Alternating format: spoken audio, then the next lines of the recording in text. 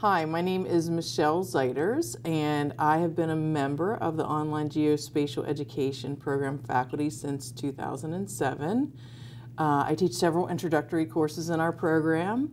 Before coming to Penn State, I worked in private industry for about 10 years as a GIS analyst, a project manager, and a researcher.